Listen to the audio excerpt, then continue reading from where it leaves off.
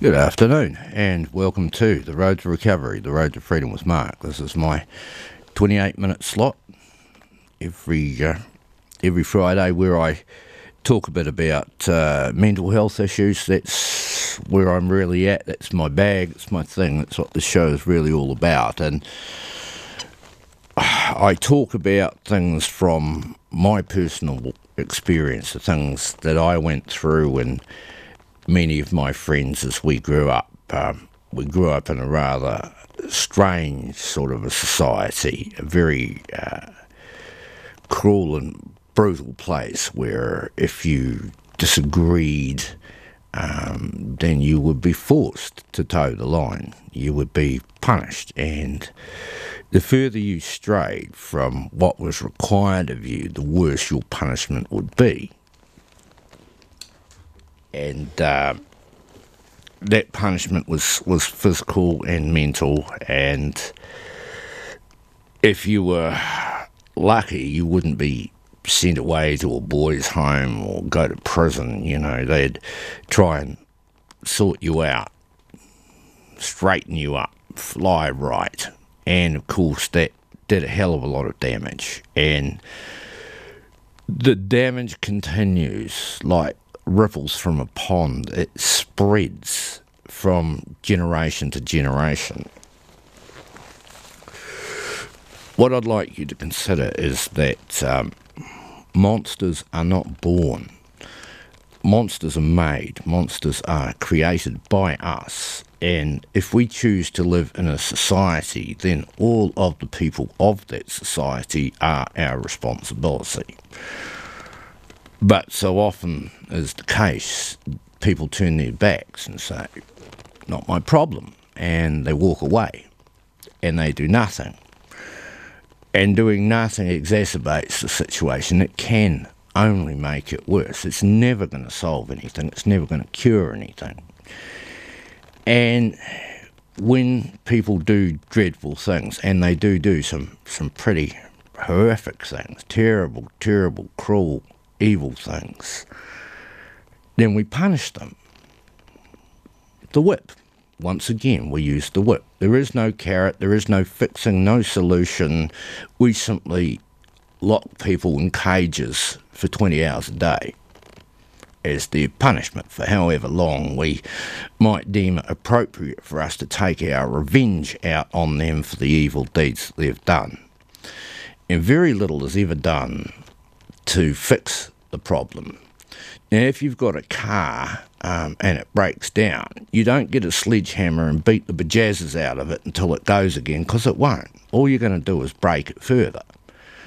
And that seems to be how we decide to solve our problems, by beating them into submission, by hurting them more and more and more until they give up or walk away from us. But unfortunately, a lot of our methods, the ways in which we address these problems, are pretty much in their infancy. Psychologists and psychiatrists are not the solvers of problems. They are the watchmen who determine what kind of a danger you might be to yourself and to society, and they are there to assist the authorities to minimise the damage and the impact that you might have. So they are not solvers of problems, and yet the weirdest thing is the solutions are there. The way forward, the way to solve the terrible problems that we have are all there.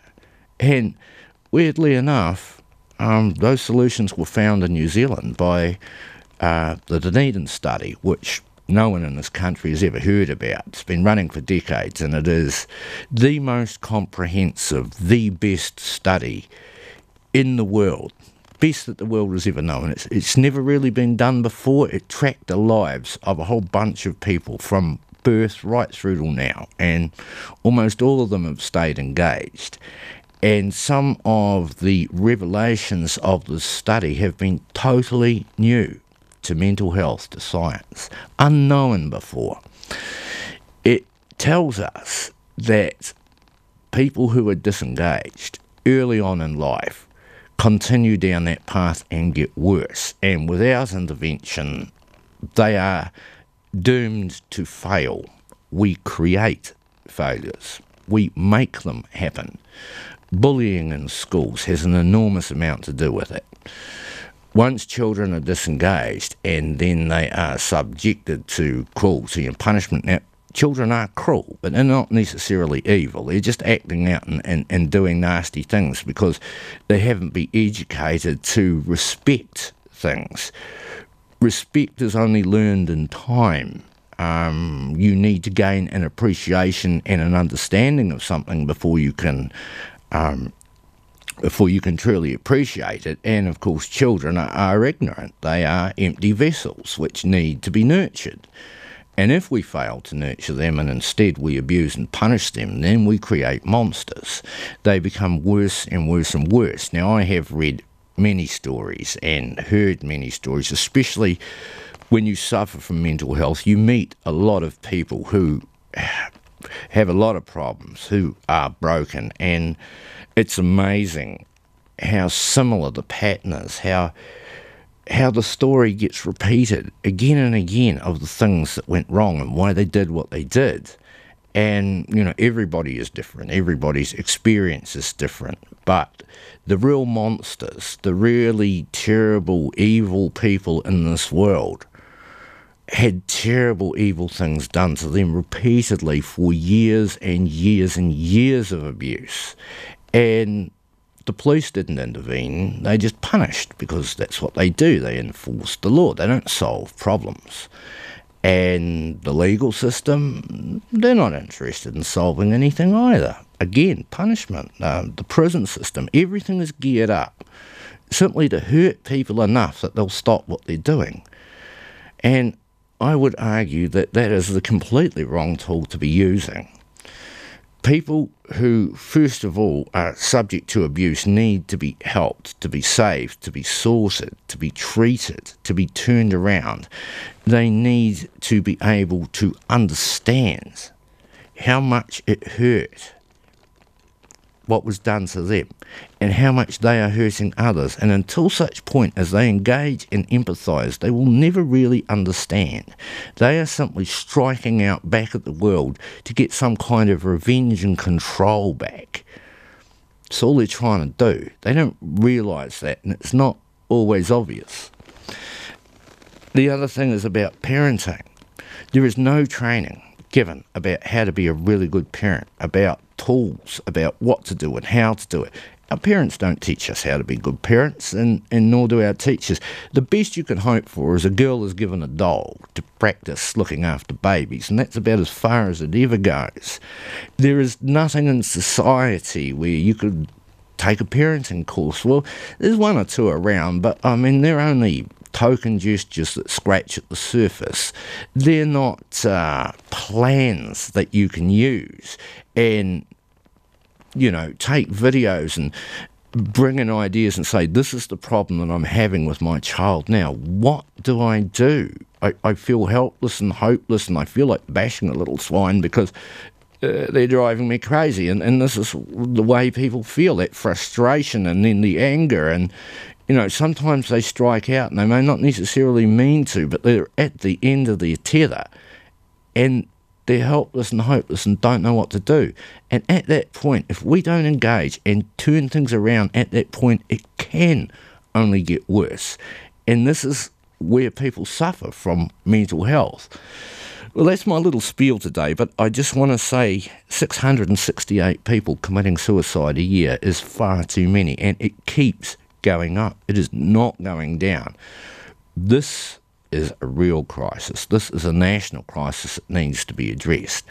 I'm doing my little bit, but I need you to get in behind me and try and help in any way that you can, in any way that you feel comfortable with. Don't turn your back. Don't walk away and say it's not my problem, because it is. This is your society, your world, and the future for the Mokopuna is what you lay on today, what you create and make happen. You can make this a better place, or you can turn your back and make it worse. So I appeal to anyone who can help people with mental health in any way whatsoever. Just get engaged. Try and help and do what you can.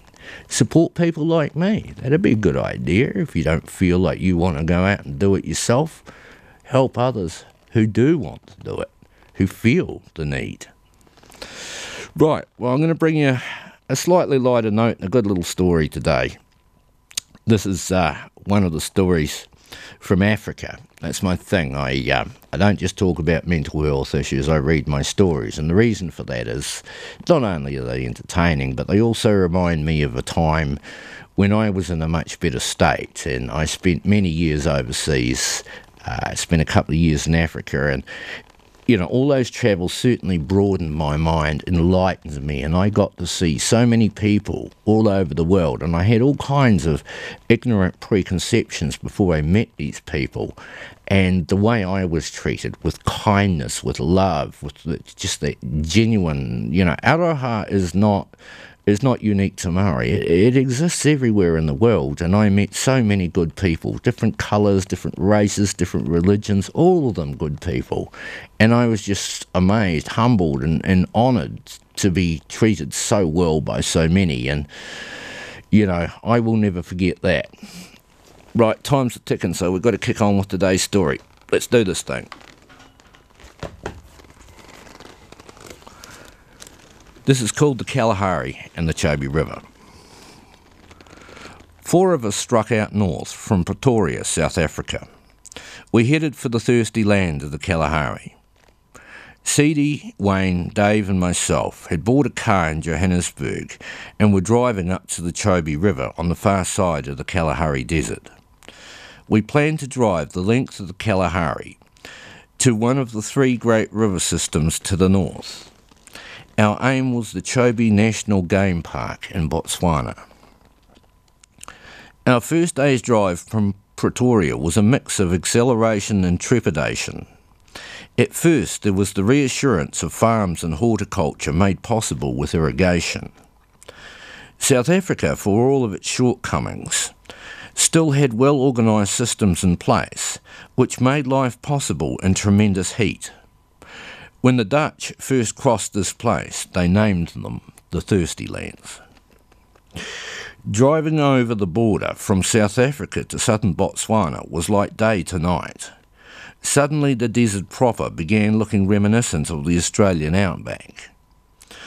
A large straight motorway led us into sandy, rather barren land that had not seen rain or any water in a long time. Occasionally the motorway opened out and doubled as a landing strip for planes. There was very little game around as a result of little foliage. The little we saw in our travels looked half-starved. We planned to spend as little time as possible in the southern parched lands and head for the promise the northern rivers provided. There are 3 great river systems in the north. The Okavango, which starts life in the Angolan heights and floods erratically through northern Botswana. Secondly, the Kuando River starts in Namibia and again erratically floods marshlands until it becomes the Chobe River system in Botswana.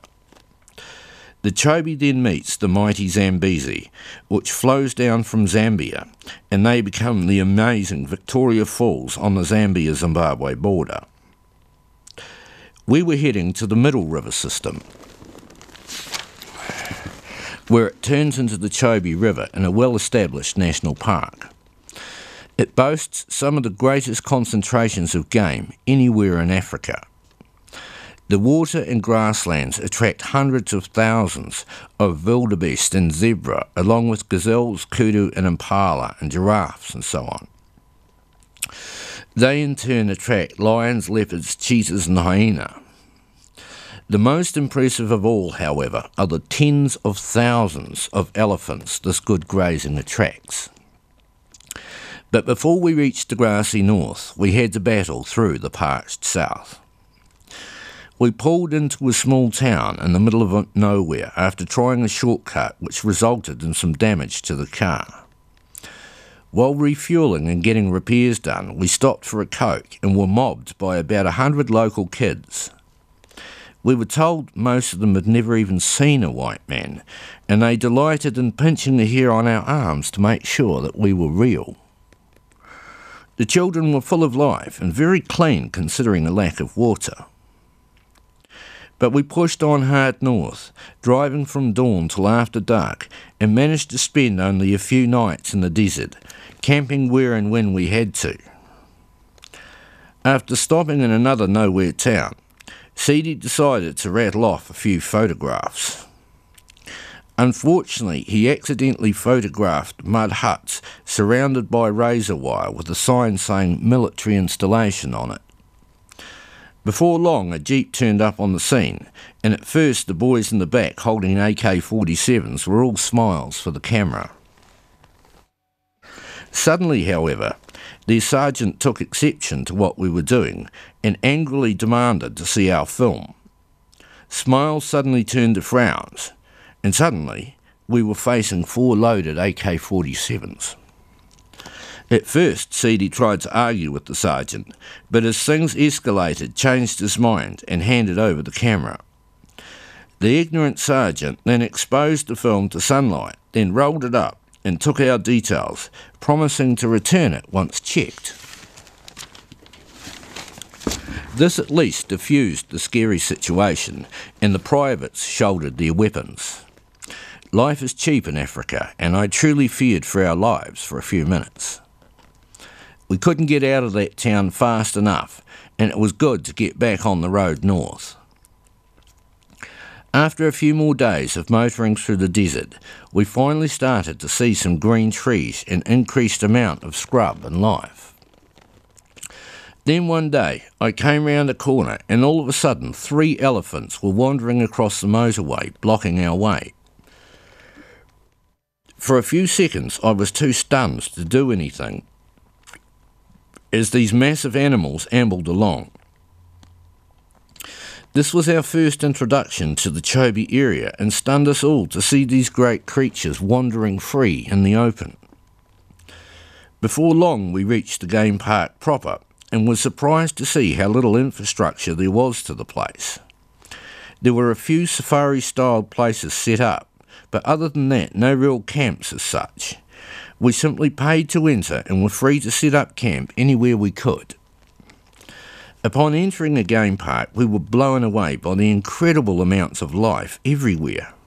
Hundreds of species of birds, zebra and wildebeest in their countless thousands, antelope like gazelles, the huge impala and the impressive kudu with its corkscrew horns, all of them in massive numbers. Many other game, like giraffes and hippos, were also common along the river. But the most impressive of all was the vast number of elephants wandering freely.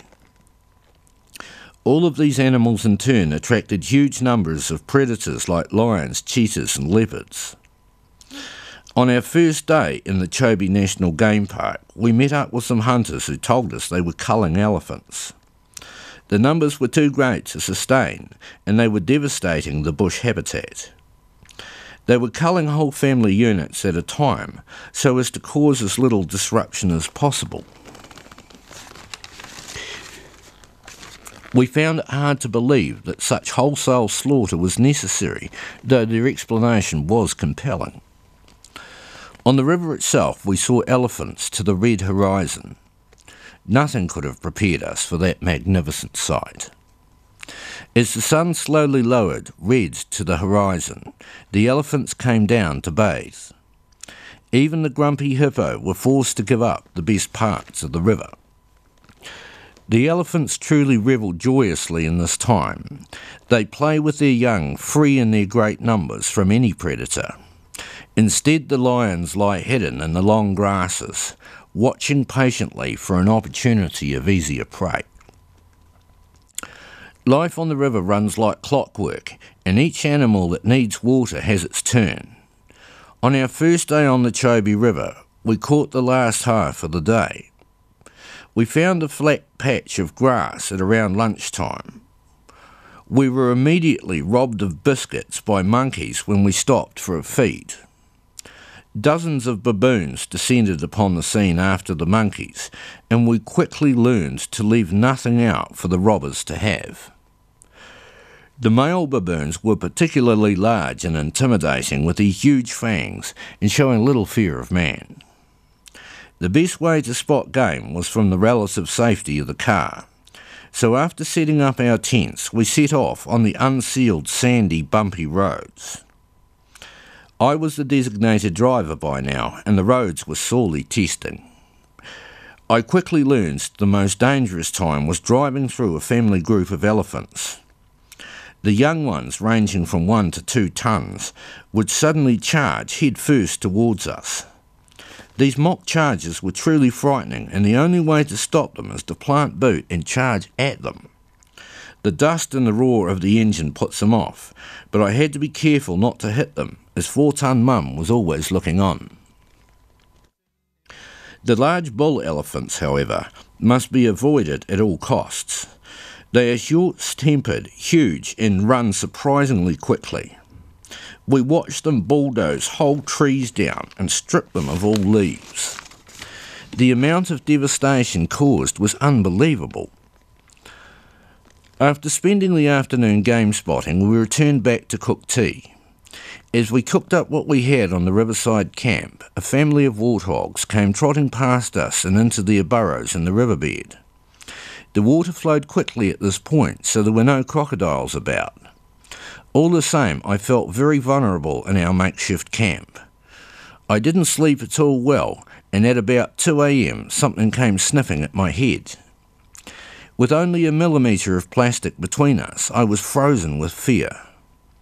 The creature then moved off, and I fell into a whisky-induced sleep.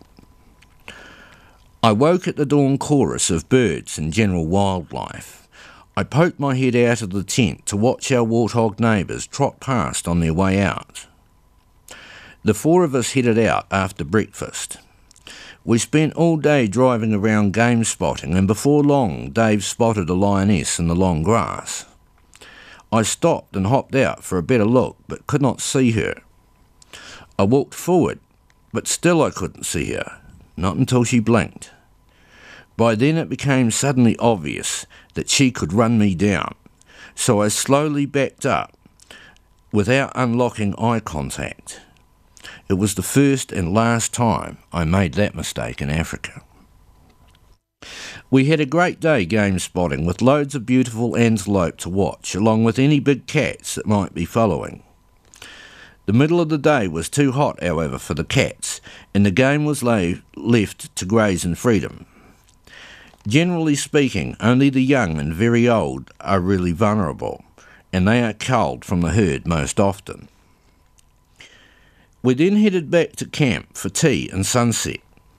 A huge number of elephants came down to the river each sunset to bathe and turned on a hell of a show. Our campsite was perfectly elevated for viewing up the river with binoculars. The sight of at least 120 animals in the lenses was something no zoo or wildlife centre could ever have prepared me for. Slowly, as I got more used to being surrounded by wildlife, the adventure became more enjoyable. We clicked into a routine of getting up at dawn and driving around game spotting each day. We soon learned the best spots near our camp, and no 2 days were ever quite the same. On one hot afternoon, we were watching a huge bull elephant bulldoze down trees. He had a particularly huge set of tusks and made for some great photographs. Suddenly Wayne decided he needed a good close-up and jumped out of the car and approached the huge beast. The elephant suddenly turned his attentions from the tree he was eating to Wayne. The bull stomped his foot and flared his great ears in warning, but Wayne remained oblivious, happily snapping off some great shots. The bull then trumpeted, stamped his huge foot, and it was all too late for Wayne as he began to charge. "I'm out of here," I shouted to Wayne, and turned away, planting boot as I went. Wayne made a sudden sprint for the car and managed to dive head first through the passenger side of the window as I spun the wheel. As I roared off, my foot flat to the floor, All I could see was the huge elephant's head in the rear vision mirror. I could feel the ground shaking as he charged after us. Luckily, I had just enough power to outsprint the bull and slowly pull away from him with Wayne hanging halfway out the open window, far too close for comfort. After that incident, we made sure not to push our luck too much, as these animals were truly wild and had little fear of man. At one point, the road was blocked by a troop of baboons, with one particularly belligerent male that parked himself in the middle. I got out to shoo him away, only to come darting back in as he screamed and charged at me. We soon learned not to underestimate any of the wildlife about. Living conditions were the most basic at our makeshift camps. The river water was unusable because of bilharzia, a nasty waterborne parasite that attacks the liver and has no cure. We were also limited by our food stores, which we rationed carefully. Luckily enough, there were no more incidents at camp, so we were able to adapt to the routine of the river. Each morning our warthog neighbours would parade past at dawn as we made breakfast. We spent each day trying to spot new species as well as our favourites. The giraffes were always fun to watch, as they looked so awkward as they stooped knock-kneed to drink. Although ungainly to look at, they made for great watching as they grazed high up in the trees. Pretty much every species had some impressive attribute, from the grace of the antelope to the stealth of their predators, to the massive horned water buffalo, the ugly-looking wildebeest, the beautiful zebra, and all the other grazers.